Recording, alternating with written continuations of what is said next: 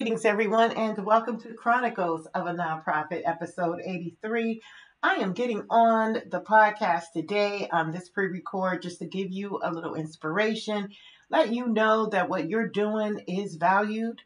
And if it is helping, if it is building your financial propensity, if it is making people desire the brand in which you're servicing, you're doing a great job. If people are coming to your establishment, you're doing a great job. I love to provide people with the opportunity to help themselves. And in providing them the opportunity to help themselves as a grassroots program, you can't help everybody. Some people will take what you give them and use it against you. Some people will work to sabotage what it is you're doing. And some people will be very, very, very grateful and they will spread the word. They will give accolade. They will tell you to keep going. And so you have to remember to hold space in all of those certain areas. Don't take it personal when people show you otherwise than gratitude. Don't take that personal. Take that as a mental health issue on the other side of those uh, coming at you. See, mental health is very strong in business because as entrepreneurs, we're going to face individuals who are not all the way there. So, you being the forefront, it's kind of like holding up the armor of protection. But sometimes the armor needs to be reconstructed. Sometimes the armor needs to be re-welded. And sometimes the sword gets dull. So we got to know at what point are we fighting the battle, and is the battle worth fighting? So sometimes, it's very important as entrepreneurs to make sure that we have what it takes in order to build the stamina. So that means meditate, motivate yourself, and get your rest. Take care of yourself because every day is a battle. It is a never ending battle when it comes down to something that you're doing passionate that others wish they could do, that others see from a different perspective, what they think they see, but it may not be what that is.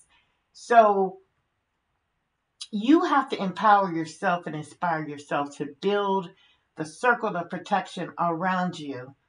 Someone asked me the other day, do I have a judge on my board of directors? Do I have significant individuals on my board of directors to be able to protect me under certain circumstances? Do I have an attorney? Do I have a doctor?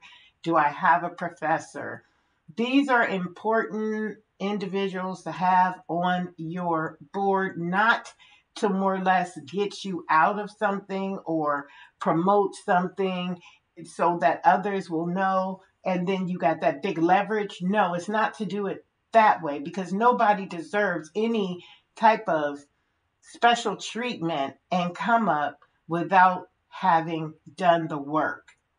Okay, so that's just ethically moral. Okay, nobody's going to give you a handout no matter if you're new in this business capacity, no matter if you are someone who, just started, you're young. They're going to give you the hands on instruction, but all the passion and all the heart and all the ethics and everything that's going to benefit is going to truly come from you. So, as we walk through this entrepreneurial journey to our future, we will be able to sit back and look at things that we did in hindsight that did work and didn't work. So when we take individuals, let's go back to mental health. It's very important to understand the processes of how to handle and diffuse situations dealing with mental health individuals, people who do not see life the way that we see it. Is not in our reality. Maybe addictions, maybe alcoholism, maybe mental health, bipolar disorders, or whatever it is. So get in tune with individuals who can help you sort how to handle situations like that in business, especially if you're an entrepreneur going into counseling or you're an entrepreneur going into self-help, because that is going to be an extreme area of clientele focus, mental health.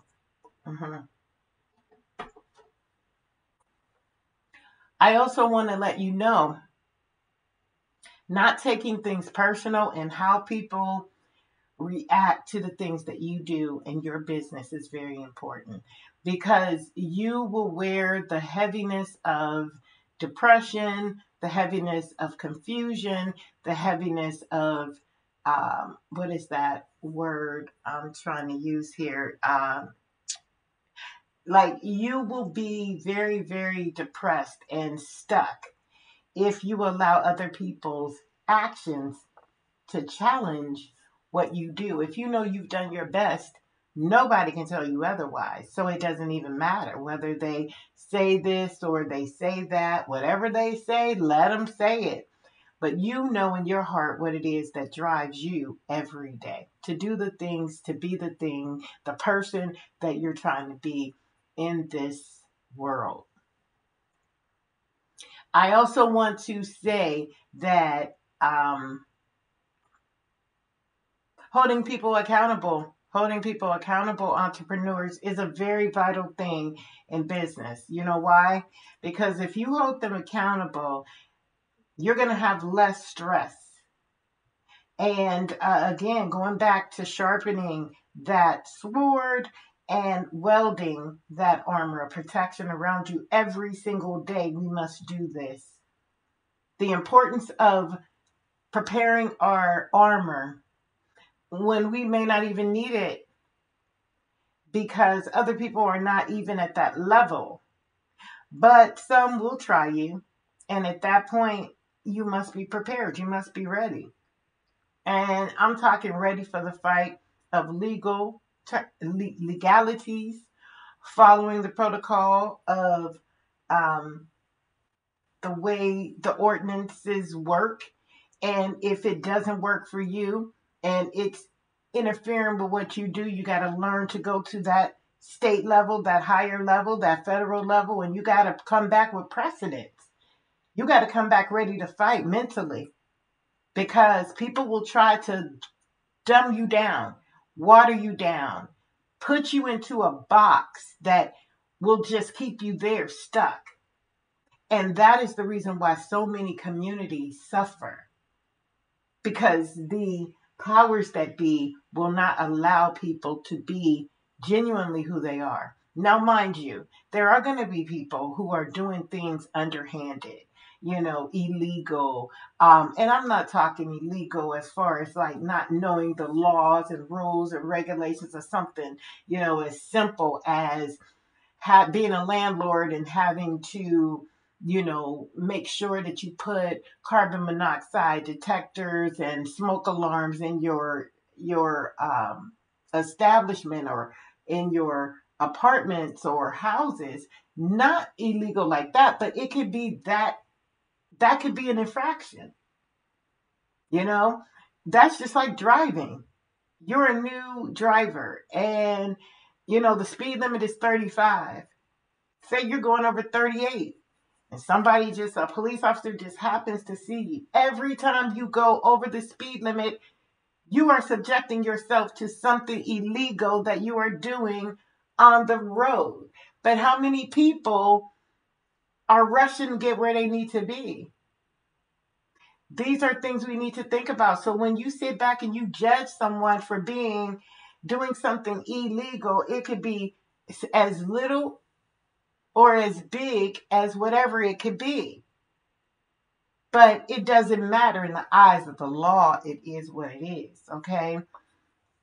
We have to learn to use precedence over that and see how it's being done in other communities. And even though it's not being done here, well, it is time to change. It is time to upgrade. And a community must learn how to upgrade so entrepreneurs can do what they need to do with the changing of times. How many people have looked at the legality of marijuana, but those who have been incarcerated before the legality, before the legalization, they had to serve time. So there's a shift, there's a new day, there's a new change in the way society should be looking. And it should be looking towards the future of change. A lot of people don't like change. Why? Because it makes them uncomfortable. It makes them think outside of the box and go to get more research, go to be more uncomfortable to learn this new thing. But the reality of it is you're not stuck in the Barney Fife community anymore. This is a new day, a new time, a new way, a new experience, a new process, a new practice. And if we don't get with it, the laws will become outdated, and before you know it, civil lawsuits will be in effect on so many levels. And entrepreneurs, get your attorneys. Get your newly found attorneys who know the laws in which your state and your local ordinances makes legal, so that you will have a fighting chance. And even if you don't have the ability to get a good attorney within the community in which you live, you can learn how to look at other ordinances and compare and contrast and provide precedence to the things that is stifling and holding you back. You know? And this is what I wanted to share as well. You know, I'm not the type of podcast that goes around and talks about gossip. But yes, I could talk about gossip. I could talk about the way the haters go behind your back and say the things that they say about you. And the reason you know it is because you told hater 1 something different than you told hater 2 that connects with 1, 2, and 3. Hater 3 over here decides that they're going to get together and form a gossip session. So when the gossip starts to travel and it comes back to you, you know exactly who said what. And it's sad. We have to be manipulative just to gain leverage, to get what we want, to make sure that the lies are not being exposed as truth. And this is a society we live in. We live in that type of world. We live in a world where lies are more accepted than truth. And then there's that other world where people pretend to be so saddened and can't believe that this is going on, but they're the main ones that's pushing it. They're the gossip pushers. They're the hater pushers. They're the ones that's putting your name out there and giving you the accolade and giving you the support that you need so that others will in turn come just to see if you have it or if you don't. So stay constantly learning how to be prepared for all things coming at you so that you will be able to discern. You'll be able to discern how people move. And they move weird. They move consistently weird sometimes when they're trying to find out what it is that they're looking for. What are you looking for? What are you searching for in someone else's lane? Wasting your life, wasting your time. But that's how people use their time. And we have to be so committed and dedicated to what we value that none of that even matters. None of it matters. So entrepreneurs, I say to you, this is a great day. This day is so great. It is filled with ultimate protection. It is fueled with the possibilities of being everything and anything we decided that we chose to want to be. This is the time where you take your energy and you go out there and you promote what it is that you're trying to do with your life, whether it's just getting your house organized for a pagan holiday, okay? Whether it's you trying to just give thanks and create a ritual that you do on a daily basis to give thanks, to look back to your ancestors and say, I give honor to you in this way. And this is how you do it.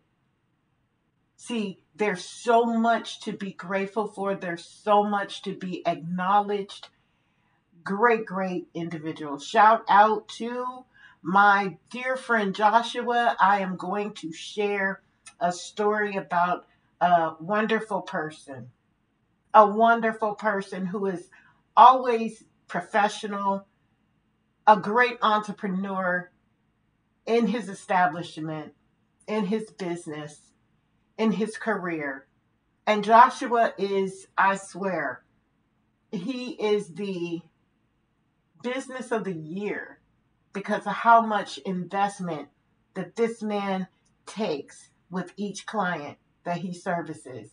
And, you know, when you get down to basic life opportunities, such as safety within a home, this gentleman right here is above all when it comes down to being genuine, real. Sometimes, you know, we misunderstand each other, but in the end, it all works out. It all works out. Hmm.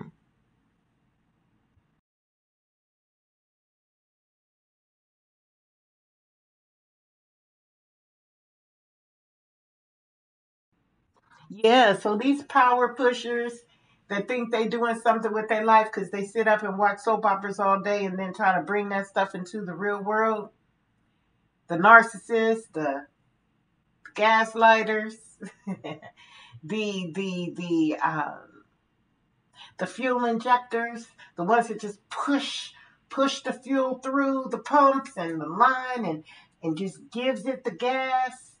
Oh yeah, they're even stronger than the gaslighters. You know, everything is all about building one's motive to why they do what they do. Why would someone want to destroy another person's success? Why? Because they have no idea of how to do anything more powerful than what they see. It's inherent. And those people are the ones, and this is what is so crazy. Those people are the ones that make entrepreneurs greater based on the experience.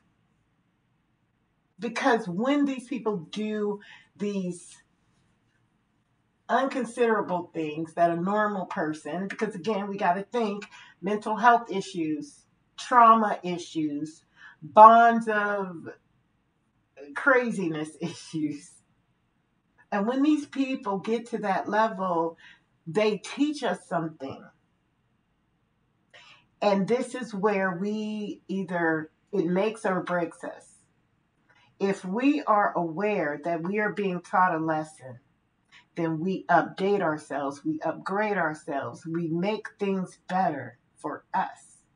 So the next time we're able to successfully maneuver right through that path and get to our destination, because that's what we're doing, right, entrepreneurs?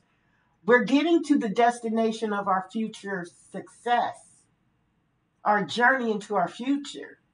So if that is a blockage in a pathway, we got to learn to maneuver and go a different route. And that's what's so significant about being who you are and being loyal to yourself, being self aware, taking care of yourself, and then looking back over your situation and putting hindsight in a better focus. So when you see it again, which you will, it'll bypass the peripherals again. You're going to be able to be a success at it. The first time, maybe not. But as you grow to know what the game is, you learn how to follow the rules. You start to learn that this is a game. And this is how the powers that be manipulate and rule the game. Okay? And when we learn that is the rule, we follow the rule, then guess what? The powers that be has what?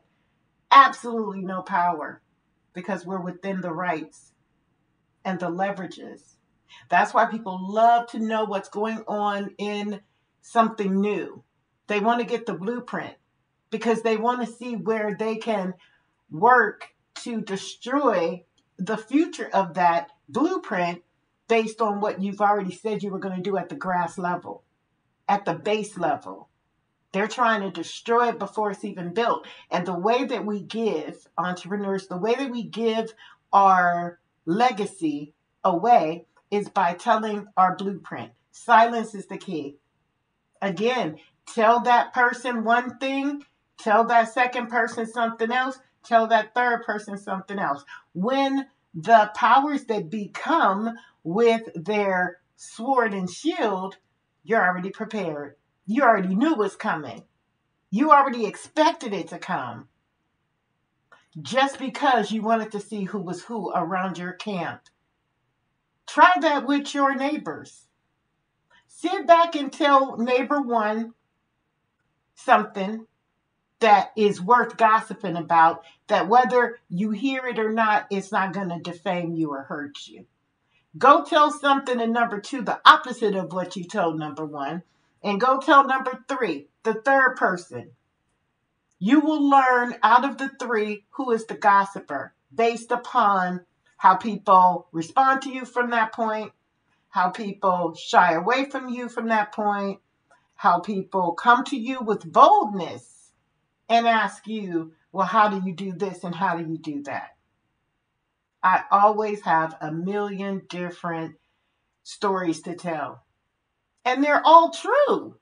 They're all true to an extent, but not to the degree of what I say it is. Because especially in the manipulative perspective of gaining leverage, as my friend Bryson says, to make sure we know who our manipulators and narcissists are. And that's the way you have to think, entrepreneurs. Now, mind you, you have to be as clean and pure and legal as you can, because it can backfire on you. But play the game. And that's where I'm at right now. I'm at that point where, yeah, let's play the game. Because I've sat back and I've looked for many years at a corrupt community with always looking at how did it get this way? How does a person allow, opportunities for homelessness to take place when you destroy homes every day? You demolish homes every day when they can be rebuilt. I've rebuilt homes. We've rebuilt them. But the reality of it is, without those individuals being available for the prison system, for the system of control, manipulation, and all of that, others wouldn't make money. And I get that. I'm not trying to save the world. I'm just trying to put a little bit of focus and a little bit of passion of what I believe into my heart and let it see it manifest to bring me financial abundance for my family, financial, support, and that good feeling. That's it. And if you can have it, I can have it. And I'm going to keep doing what I'm doing because I am not hurting anyone. I'd rather say that I have helped hundreds than to do something illegal and hurt hundreds. And that's what I want to say today. And I want you to put this in your heart space, entrepreneurs. Be the best you can be. Be as consistent, be as ready, be as real, and be on time. And you know what? Wear those shoes that feel most comfortable for you, because you rocking them things and it's showing. It's showing. Keep wearing them, keep showing up, keep being your ultimate best. And we'll see you next time.